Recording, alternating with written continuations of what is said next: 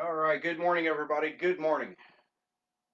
So, this morning we're going to be in chapter 16 of Genesis. Chapter 16 of Genesis. We're going to be looking at Hagar and Ishmael. We're going to go into the discussion of who they are, go into the discussion of what came from them, why things were done the way they were done, and go into a bit of a discussion on all of that. So, chapter 16 of Genesis is where we're going to be at. If you want to open up there, first we'll get some music and then we will jump into it.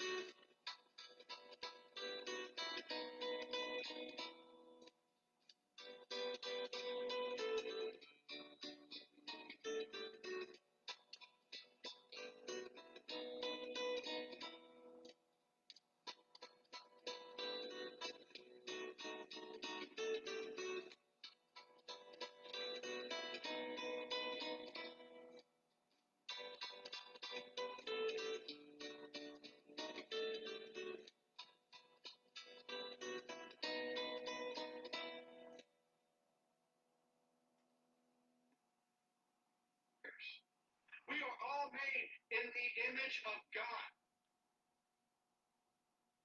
So without the belt, your armor is not going to stay on. Your armor is going to flop around. It's not going to stay tight. It's not going to hold on. It's not going to do you any good because it's not going to stay up. It's not going to stay on. So you got to have the belt first in order to hold all the other pieces of armor together. Let's stop for a second. What is repentance? What really is repentance? What does that mean? Repentance is admitting that you did something, okay, and turning away from it, or having a change of heart or a change of mind. It's taking responsibility for those things that you've done, saying, I did this, I'm sorry, I'm going to try to do better, and I'm going to try to rectify the situation.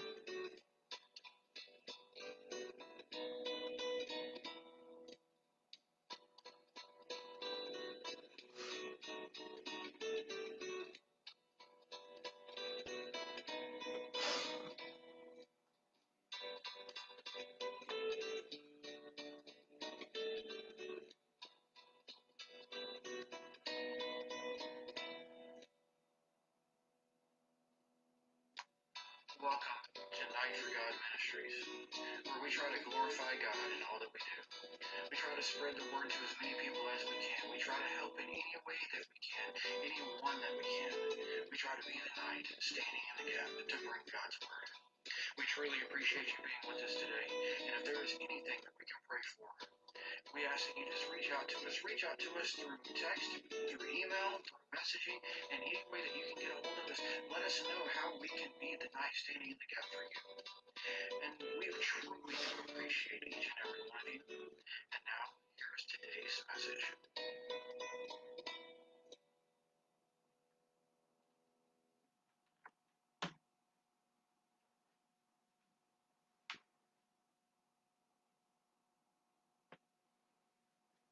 All right, so we had a little technical difficulty this morning, but we're on track now. So we're going to pray in and get into this message. If you'll bow your heads with me, please. Dear Lord, we just come to you right now, Lord. We want to thank you for this day. We thank you for everything that you continuously provide for us, Lord. We thank you for protection against some of the different attacks that are coming our way. And Lord, we just ask that you bless this message, that this be your words, your will, and what you want to come across. And it's in Jesus' name that I pray. Amen. All right. So chapter 16. So if you haven't been following along, this would be a point to go back and look at at least go back and look at some of the things regarding Abram. Look at chapter 14 and 15. Look at some of the different things that are building up to this, because in previous chapters we've gone over the fact that God has promised Abram that he would be the father of many nations. We've seen this promise given to Abram about how he would be the father of many nations, and we know that that's part of God's timing, not our timing, and there's a lot of things going on with that. So as we begin chapter 16, if you have not been following along, please go back and read and watch the sermons over Abram's life. So beginning here in chapter 16, verse 1, it says, Abram's wife Sarah had not borne any children for him. So Abram's been promised that he would be the father of many nations, that he would have so many sons, that so many kids, and so many offspring that if you look up at the night sky with all the stars and try to count them, you wouldn't be able to count them. That's how many children, how many offspring he would have. And Sarai, at this point, Sarai has not had any children. She had not borne him any children. It says, but she owned an Egyptian slave named Hagar. Sarai said to Abram, since the Lord has prevented me from bearing children, go to my slave. Perhaps through her I can build a family. And Abram agreed to what Sarai said. So Abram's wife Sarai took Hagar, the Egyptian slave, and gave her to her husband Abram as a wife for him. This happened after Abram lived in the land of Canaan 10 years. He slept with Hagar, and she became pregnant. I'm going to stop there for a second. So, not only had God told Abram about this, God had also told Sarai that Abram would be the father of many nations. Sarai was in on this too. But instead of waiting for God and waiting for what God had promised to come to fruition, they decided that they were going to take matters into their own hands and try to create for themselves what they thought God owed them. God said that you were going to be the father of many nations. I haven't borne you any children at this point. We're getting older, and so we've got to make it happen. And we're gonna make steps and do things in order to make this happen. Now, it was not uncommon in those days. It was not uncommon for a man to have multiple wives. That was a common thing. What happened here, and we see why it's important not to do those sorts of things, is we see the reasons why marriage is specifically and instituted from the very beginning with Adam and Eve. Marriage is one man and one woman, and you keep the marriage bed pure. So anyway, Sarai goes and gets Hagar, and gives her to Abram, and Abram sleeps with her, and she becomes pregnant. Now you have an Egyptian slave in Abram's house that is pregnant with the only offspring, the only heir to everything that Abram has. So this slave now knows that in her belly is the heir. You think she's going to continue to be treated as a slave at that point? In my belly is your heir.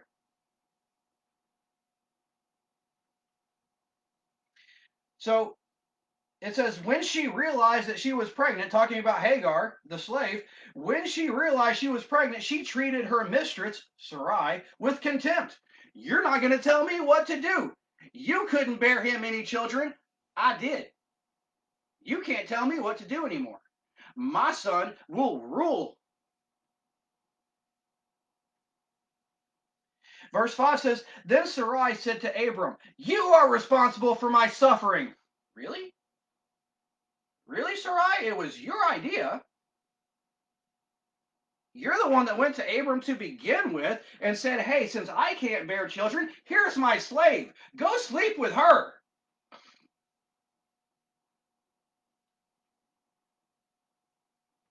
Anywho, she says, you are responsible for my suffering.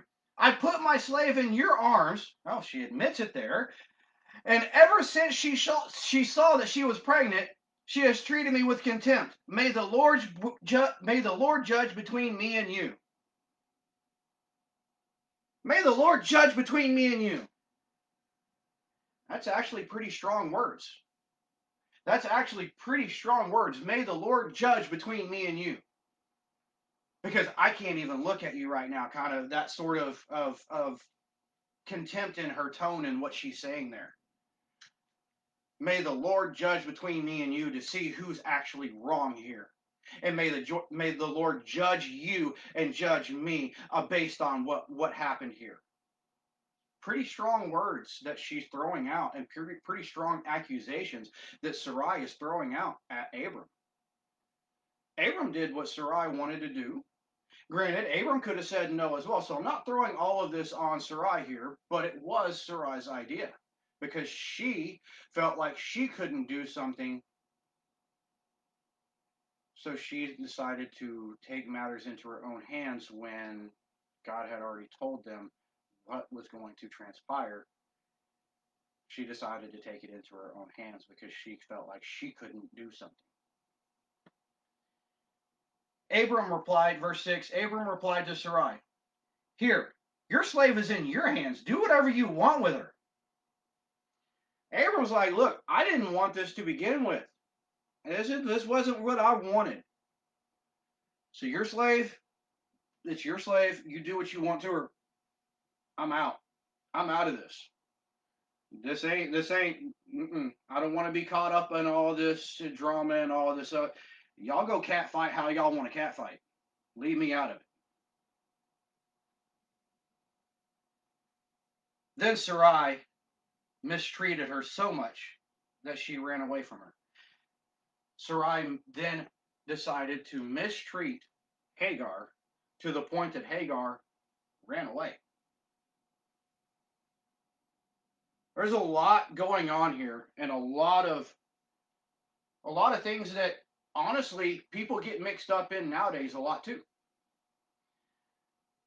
This is why you keep the marriage bed pure. This is why you don't invite other people into your bedroom. This is why you don't do things like that, because it always ends up in situations just like that.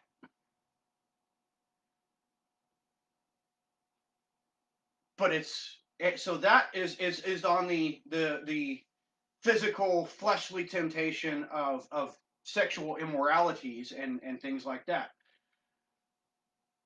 It also goes into, a lot of times I talk about you do have to do things and you do have to get up off your butt in order to do things and things like that. However, if you are trying to force, if you're trying to force things and not trusting God that God's going to do it, and God is going to provide what he told you he was going to provide, and you try to force things, it creates issues as well.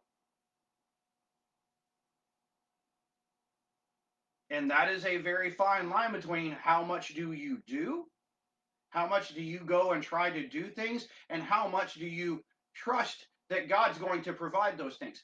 We have to utterly and completely trust God that God's going to guide us. But again, if you don't have a job and you're just sitting there playing video games all day and not putting in any applications, are you going to get a job? Probably not.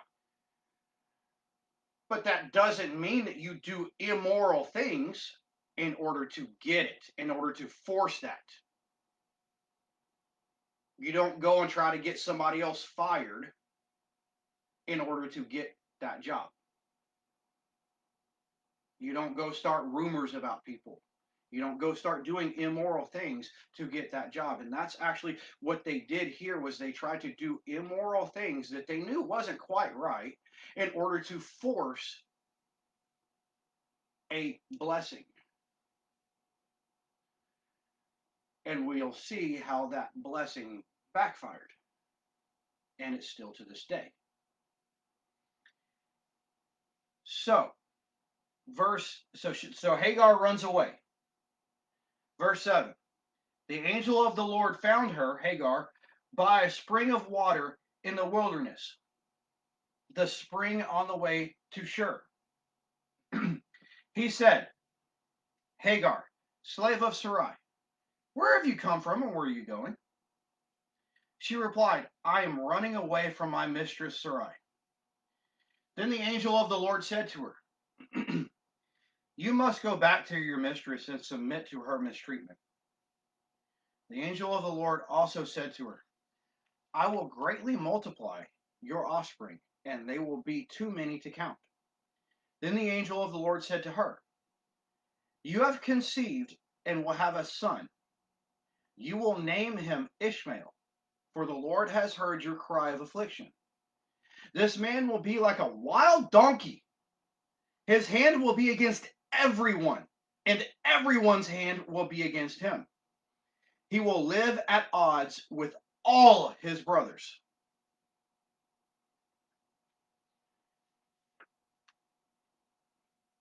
So Hagar goes and she runs away. And she's out by a river and she's crying out to the Lord. And there's an answer. And it says the angel of the Lord. And whenever the Old Testament says the angel of the Lord, that's talking about Jesus. He goes and he talks to her. And he tells her that she will have a lot of offspring, that she's conceived and she's going to have a son, and that son is going to have, offspring of his own, and this and that and the other. But there's an important part here. He says, your son is going to be like a wild donkey. He says his hand is going to be against everyone, and everyone's hand is going to be against him. He's going to live at odds with all his brothers. They're never going to see eye to eye. They're never going to get along. So, I mentioned that this feud back and forth was going on to this day. This child's name is Ishmael. Have you ever heard of Ishmaelites? Ishmaelites were the first Muslims. Muslims trace their beginnings back to Ishmael. They trace their beginnings back to Ishmael. And while I don't know everything about Islam or everything about the Muslim religion, I don't know everything about it. I only know a little bit here and there. It makes sense. It makes sense because their Quran reads in a way that it is feel sorry for, infiltrate, and then attack. And if you trace it back to the beginnings with being Ishmael, and then in the 7th century you had Muhammad, Well, if you trace all that back, the pity party, the feel sorry for, the mistreated, we were mistreated, we're going to be at odds with everyone and not see eye to eye with Christianity, not see eye to eye with anyone that is Christian or Jew, at odds with all your brothers, at odds with Christianity, Judaism, because you feel the Muslims feel like they were mistreated to begin with, that they never got a fair shake, da da da da, and all, and go on and on. So why then, if Ishmael was technically Abram's heir, technically Ishmael would be Abram's heir. Abram, that's his seed, that's his child, right? Why would Ishmael not be accepted by God? Why would Ishmael not be accepted by God? Because God had already promised Abram and Sarai that they together would have the heir. That they together would have the heir. And in chapter 17, we're going to get into some of that as well. That they together will have an heir and name him Isaac. This was not the promised heir and the promised offspring that God had promised to Abram and Sarai. This child, Ishmael, while Jesus himself, the angel of the Lord, Jesus, came and talked to Hagar and said, I'm going to bless you. I'm going to take care of you. Your child is going to be taken care of. I hear your cries of affliction. I understand the pain that you're going through. I understand, and I'm going to be there to help you. Ishmael was not the heir that was promised. But you also really have to look at, even though he wasn't the one that was promised, the angel of the Lord, which when the Old Testament again says the angel of the Lord, that's Jesus, came and spoke to Hagar and promised that they would be okay. He did tell her to go back to Sarai. He did tell her to go back to Sarai. You have to go back, put up with her mistreatings a little bit. Things are going to get better. Things are going to get, maybe, we'll see as things progress. But he's like, you do have to go back for now. For right now, you do have to go back. You need to be there for a little bit longer. And sometimes we have to go back and we have to stay in a situation until things come to fruition. Sometimes we have to suffer a little bit. Sometimes we have to go through a little bit so that we learn a little bit more, so that we grow a little bit more, so that whenever the time is right, things are in place for us to go where we need to go and do what we need to do.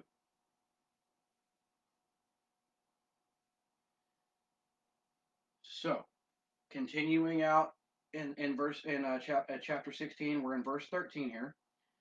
So she called to the Lord who spoke to her, the God who sees, for she said, in this place I have actually seen the one who sees me. That is why she named the spring a well of the living one who sees me. It is located between Kadesh and Bered. So Hagar gave birth to Abram's son, and Abram gave the name Ishmael to the son Hagar had. Abram was 86 years old when Hagar bore Ishmael to him. She has the child. She has Ishmael. She has him. Abram is now 86 years old. At that point, Abram is 86 years old, and this is his first heir. This is his first child at 86. They probably honestly think that they're not going to have anything anymore. Abram's 86 years old. How many 86-year-olds you know out there that can still produce a child without the help of special pills?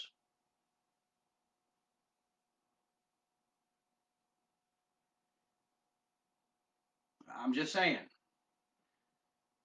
He's 86 years old. He's got to think, this is it. I ain't having any more kids. But that's not the child that was promised. His timing, his timing, his plan, not our timing, not our plan. And that sometimes is extremely difficult because we don't know his timing. He doesn't always tell us his timing. Very rarely does he tell us his timing. That on this day, on Tuesday, October 1st, you're going. Yeah, he doesn't really tell us those things. Whenever it's ready and whenever you're ready, then maybe. But I'm ready now. No, you're not. But I'm ready. No, you're not.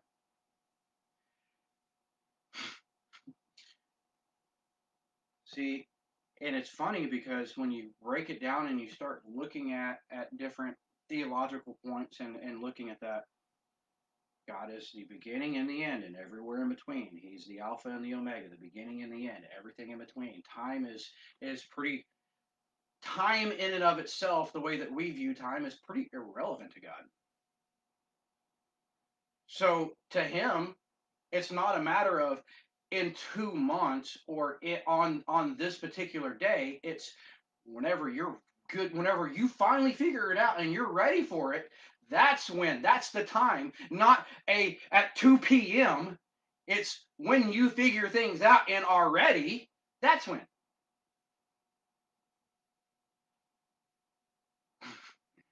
It'd be like telling your kid, instead of when you finish cleaning your room, then you can have this prize, you can have this reward.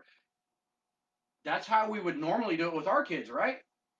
After you finish your dinner, you can have dessert. After you finish cleaning your room, we can go do this or this fun thing. It's not at 7:05 p.m. you can have dessert.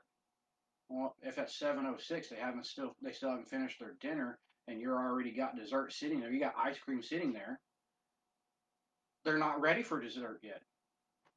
If they're not done finished cleaning their room and you tell them, at 12:10 we're leaving to go do this fun thing with you, and they're not done cleaning their room, and you take them to do that fun thing, their room's still a mess. They haven't done what they needed to do in order to get those things. God's our Father.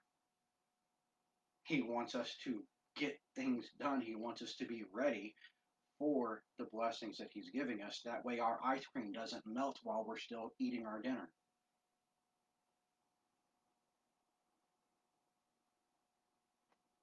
With that, I'm going to close this one out. If you will bow your heads with me, please. Dear Lord, we just come to you right now, Lord, and we just thank you for everything that you continuously bless us with and provide for us. And Lord, we just ask that you continue watching over us, continue guiding us. Lord, guide each and every step as we continue to try our best to walk with you. Guide our feet to walk with you. And Lord, we just ask that you give us a blessed day, that you're with us, and that you guide us throughout the rest of this day. And it's in Jesus' name that I pray. Amen. With that, I will see you guys back Wednesday night Bible study, Wednesday at 7, Friday night lights, Friday at 8, Sunday morning service, Sundays at 11. Until then, I love you guys, and I will see you later.